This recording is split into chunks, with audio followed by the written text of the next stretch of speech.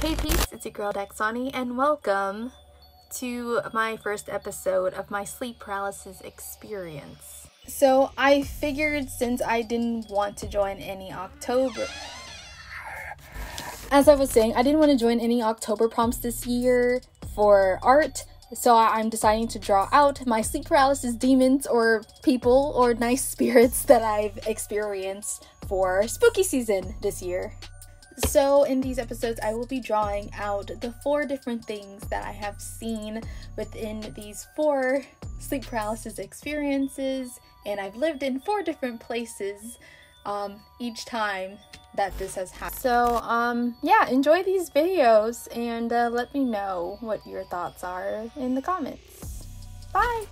For those who do not know what sleep paralysis is, it is, according to the web, a temporary inability to move or speak while falling asleep or upon waking. Sleep paralysis most often occurs in people who have narcolepsy or sleep apnea, but it can affect anyone. And that anyone is me. I am anyone. However, I've heard that people who have dealt with sleep paralysis have not seen anything, but then you do have some people who have seen stuff during their sleep paralysis. So the times that I've had it, I've seen something different each time. So in this episode, I will tell you about the cloaked figure that I've seen in my first ever experience with sleep paralysis. I was in my mid-20s when I first had my sleep paralysis. And I've also heard people who experience this are often stressed. Not sure how true that is, but for a fact, I indeed was definitely stressed during my first experience. See, what happened was my parents were on the verge of getting a divorce, and I was really heartbroken, even though I saw it coming miles away, but it still hurt nonetheless because it was becoming a reality. So I'm fumbling with a bunch of feelings. I'm upset, I'm sad, you know, and I feel like my family is broken. So it's like I've grown up with my parents being together for a long time. And so for them departing, and it wasn't really a nice departure, so I was all over the place emotionally and even mentally. I blocked out a lot of things that happened during this time between my parents. So some of the information as far as like, you know, just what was going on between them in the house that we lived in, it might be a little bit muggy, but I'm going to try my best. But we lived in a 2-story house. Me, my parents, and my brother, who was off at college during this time. And I think my dad had moved out first, as my mom was still looking for a smaller place because I decided to live with her.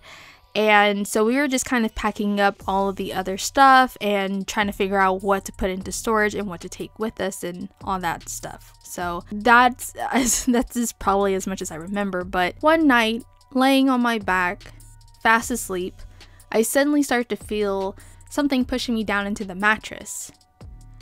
And I didn't really think anything of it until it started to get deeper. The pressure was starting to feel a little bit tighter, and then next thing I know, I felt my eyes open up and I sensed a presence over me, and it's like as if this presence faded in, and it was this cloaked figure hovering over me as he continued to push my body down into the mattress. He had chains on his wrist and some were even floating around him. The way his cloak moved, at first I thought it was like as if he was underwater, but then I started to realize that his cloak seemed like it was made out of smoke. Like even now, like I question, like, did I even watch Harry Potter? Because you would think, you know, the mind can be kind of tricky, and I think sometimes it does play tricks on you.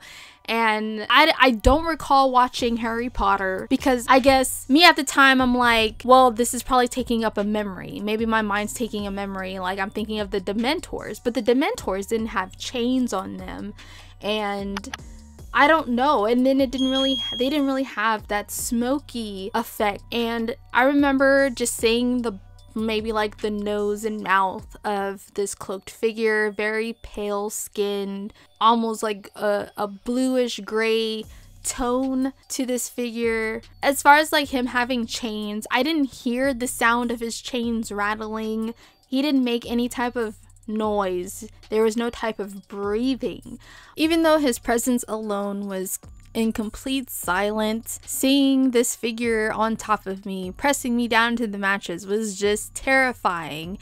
And I tried calling for help. I tried calling my mom, but all I could do was mumble. It was a very light and soft mumble. I could barely get any words out. I can hear myself, but it's not loud enough to wake my mom up because I felt like I was in serious danger. I kept mumbling and my voice started to raise loud enough until I snapped out of my sleep paralysis, waking myself up completely. I remember breathing heavily as I looked around the room, but surprisingly my body went right back to sleep. As scared as I was, my body just really wanted to get back into the sleep routine apparently. Normally, like even from like having nightmares, I would stay up a little bit. I would just be like, you know, I would look around the room, and if I was brave enough, I would run over to my light switch because most of the time my light switch is always be on the other side of the room. But I don't know, I must have been really tired. Maybe I'm just mentally stressed and tired where my body's like, nope, we're just gonna go back to sleep. Let's not think nothing of it. But the next morning, my body was really sore from where I was being pushed down. So it was like my arms were sore, my thighs, and a little bit of my waist. My body was just really sore. And I can't even tell you if I worked out that day of the sleep paralysis before it happened. I know I was kind of on and off of exercising, but being as stressed as I was, I probably wasn't at the time, but I don't know, it was kind of blurred. Maybe I was, maybe I wasn't, I don't know. Even if it was the case that I did work out earlier that day and I'm just sore from that, just the fact that I saw this cloaked figure hovering above me, pushing me down into the mattress, and I wake up sore, that's scary either way, whether I went to the gym or not. I remember that whole day, I was just trying to think of like, did that mean something? Was that actually something? Like, I didn't even know what sleep paralysis was at this time. It was all just question marks to me. I've never had this experience. So as I said before, this is my first ever experience with sleep paralysis. So I have all these questions, and I've always been kind of curious when it comes to like the paranormal. Probably wouldn't want to summon any ghosts or anything. I'm curious, but I haven't reached like a point of bravery to want to do that. And then to like doing my research throughout the years, I think you really have to know what you're doing if you do want to contact the spirits and stuff. You can't mess around with that. So I don't even try. Like, I'll put it out there jokingly, like, yeah, I want to do a Ouija board and stuff, but no, on the reality spectrum, I'm not really experienced enough. I don't want to do something wrong. I don't even want to do something that the internet tells me to do or what's the right way to do it. No. I don't think so. So I used to be really into looking up the meaning of dreams, right? So like the stuff that you see in your dreams, I always had this thing inside me, like maybe it's a sign from something, the universe, that's trying to tell me something, right? And so I would always have this obsession with looking up dreams and their meanings. But at this time, I didn't really consider this a dream because it just felt too real. But I'm going to look it up right now so we can break this down. So first, I'm going to look up the meaning of a figure or a cloaked figure. And then the second one, I'm going to look up chains because this figure had chains. So for the first one is a cloaked figure. And according to this website called Dreamsopedia.com, it says, a cloaked figure denotes disappointments in love. You are living life in the fast lane. You are showering someone with gifts or love. Your dream is a harbinger for the merging of the female and male aspects of your character. You are able to rise above unfavorable circumstances. And seeing a figure in your dreams signifies your inability to place your trust in someone. You need to exercise control in your life. Your hard work and efforts will pay off in the long run. The dream is a symbol for feelings of hopelessness. You are going around in circles over a problem or situation. So this brings up something that also happened in this time, okay?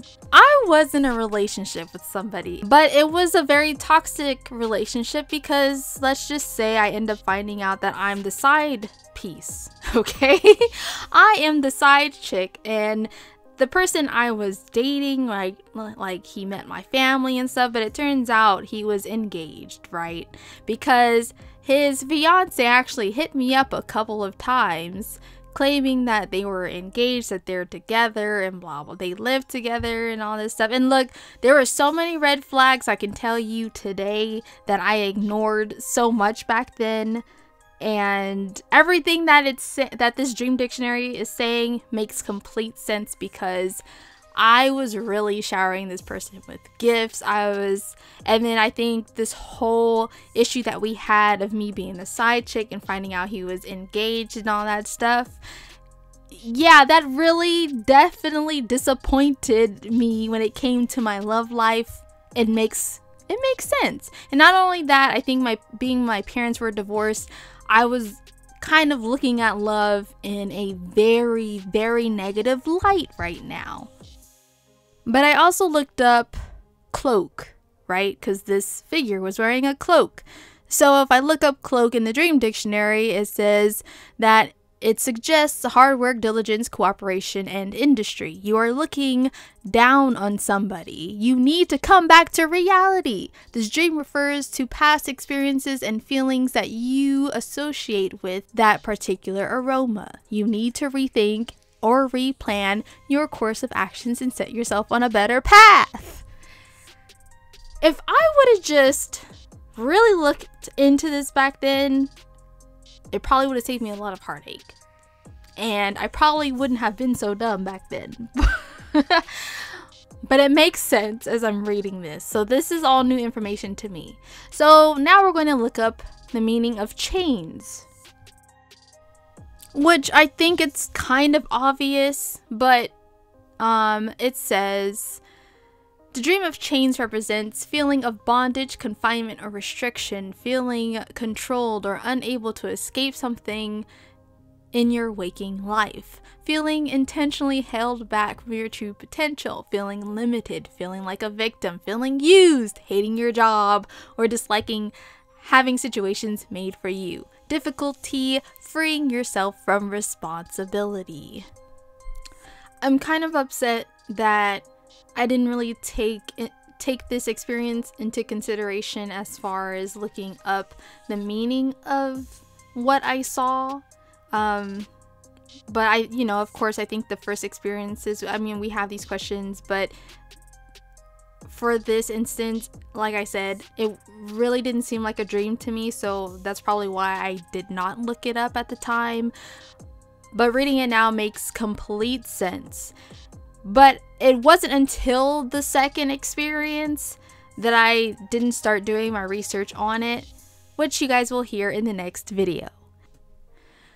If you guys have any type of experience yourself dealing with sleep paralysis, please comment those experiences down below because I do not want to feel alone.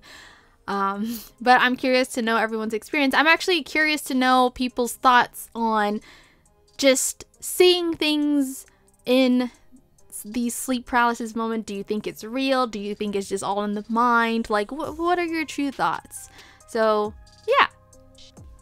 So if you guys like this story, please give it a thumbs up. If you're new, feel free to subscribe. Don't feel obligated to. It's just a suggestion.